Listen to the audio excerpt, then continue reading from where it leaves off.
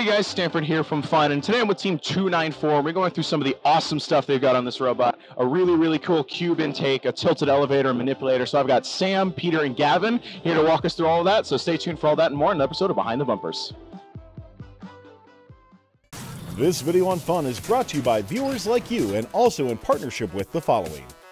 Get a great gift this holiday season and grab a drone at an incredible price while supplies last at corerobotics.com/store. From beginning and educational drones to FPV and racing, you'll be sure to find a great gift. Scan the QR code and enter FUN15 at checkout for an additional 15% off these discounted prices, or go to corrobotics.com/store. All right, so Sam, go and walk us through the intake that you guys have used very effectively out on the field. Of course, thank you. So this is our robot, Puff the Magic Dragon, and it features one motor intake powered by one 775 motor that runs these two sets of wheels, and another 775 that is not deployable on the inside that runs these two sets of wheels in the middle. These first two are pretty squishy compliant wheels, and they have two mechanism wheels on the side that help vector the cube towards the center. And then we added higher durometer compliant wheels to the middle to help with some of the compression issues we were having. And that is also what these pool wheels on the bottom are for. They close the distance between the bottom of our robot and the top of the flex wheels to have more compression as we go for the intake to make our intake more consistent. So if we want to deploy that.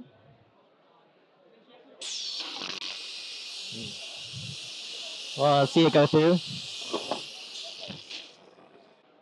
So this concept is pretty unique amongst robots for the charge up season. So was this something you guys decided very early on and developed throughout the build season, or was it something that was kind of added on as a later addition to this robot? So originally at our first tournament in Port Hueneme, we had the intake on the robot, but it wasn't moving whatsoever. We actually got this intake functional the night before our second regional at Los Angeles Regional. And it's a pretty new addition, and we've been iterating it quite a lot during the off-season to get it more consistent. But originally, when we were first designing the robot, we just had the idea of a tilted elevator that grabbed from the double substation. Yeah, this intake has been really cool to see out in the field. But next up is the thing that kind of powers the whole rest of the robot. So we got the elevator, so go ahead and walk us through that. Yeah, so we have a 3-stage elevator with Cascade, and it's powered by chain for the first 2 stages and by one Falcon.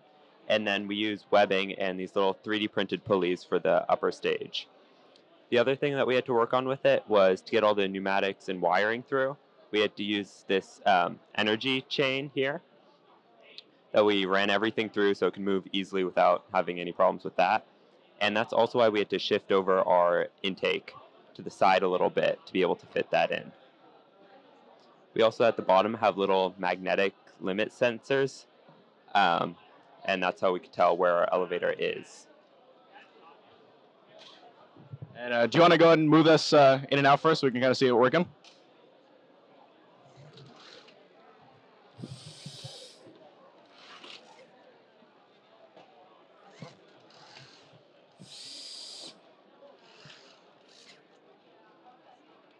All right, next thing, we're going to go through the thing that was swinging up and down there. We got our manipulator, so go ahead and walk us through that.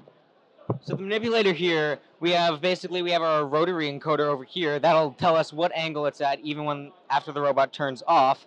Then you have smaller compliant wheels to hold on to the game piece. The cool thing about the intake is it can take both pieces. With the pneumatics, you can basically open and close to decide whether you want cone or cube. And we can always sense kind of what piece we have in there with these photo sensors right here. That'll tell us, hey, we have this piece in here right now, so we can take that. And so one thing I've been asking a lot of teams about this is how did you guys kind of arrive on this design, and what was like the earlier iterations of this looking like? The earlier iterations of this were more focused on like trying to find a way just to get the game cube sucked in.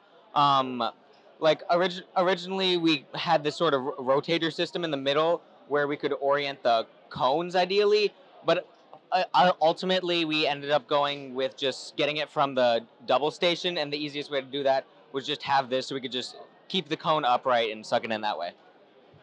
Okay, awesome. And can we go ahead and see this thing in action?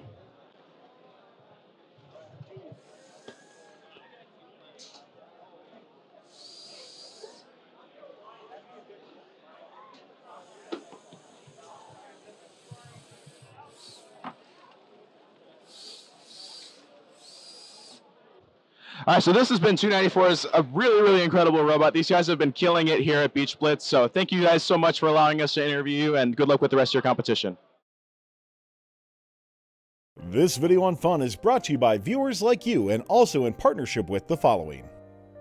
Get a great gift this holiday season and grab a drone at an incredible price while supplies last at corerobotics.com/store. From beginning and educational drones to FPV and racing, you'll be sure to find a great gift. Scan the QR code and enter FUN15 at checkout for an additional 15% off these discounted prices, or go to corerobotics.com/store. Don't forget to like, subscribe, and ring the bell to stay up to date on our new videos. Keep the conversation going and provide your input to our content. Most live shows can be found on the First Updates Now YouTube channel, live competitions at twitch.tv/firstupdatesnow, and join our Discord at discord.gg/firstupdatesnow. Check our other social offerings on TikTok, Instagram, Facebook, and Twitter.